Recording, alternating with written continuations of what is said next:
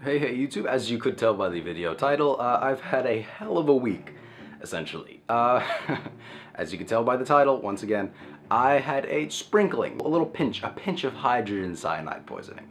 Now, I'm perfectly fine now, but I did feel like shit for the last week or so, so I'm gonna go a little in depth onto how I acquired hydrogen cyanide poisoning. I have a berry bush in my yard, and it's called a gooseberry bush. And a gooseberry bush makes delicious berries called gooseberries. Fucking fascinating shit right there. The berries, when they're ripe, are very sweet and very soft, but I like crunchy sour things. So if you eat the berries when they're not ripe, they are sour and crisp, and they're green. Turns out that the gooseberry bush is very poisonous, and that the leaves have a high amount of hydrogen cyanide in them, and a small amount in the unripened berries. If you're astute and paid attention to the last 30 seconds of this video, you would have heard that I've been eating the unripe berries. So I've been eating these berries for years, but usually it's just one at a time. And I mean years, like 5 years I've had this bush and I've been eating the berries from it. I usually would have eaten only like a berry or two a day, and maybe once or twice a week.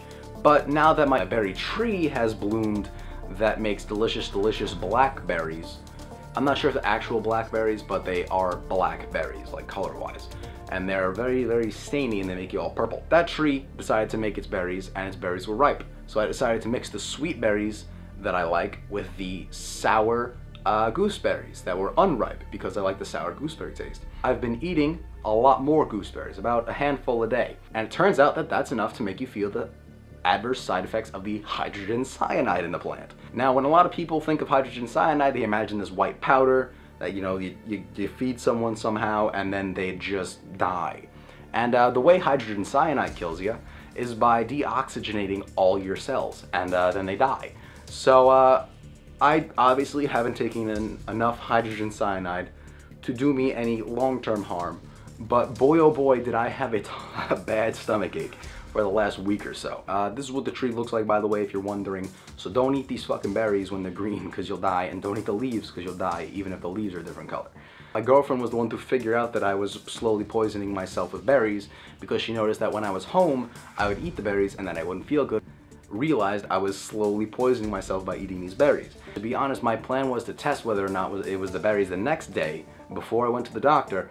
And my plan for the next day was to eat a lot of berries and see if I felt really bad, because then I would have been like, oh, it's the berries, and then I would have stopped eating them.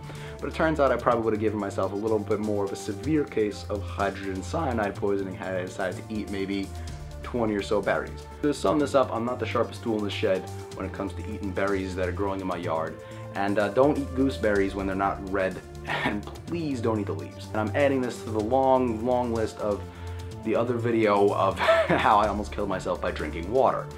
So don't drink a lot of water, don't eat green gooseberries. Don't forget to subscribe if you like the video. Hopefully you don't like the video. I mean, hopefully, you know, you don't like the video too much, because I don't want you to want me to die of cyanide poisoning.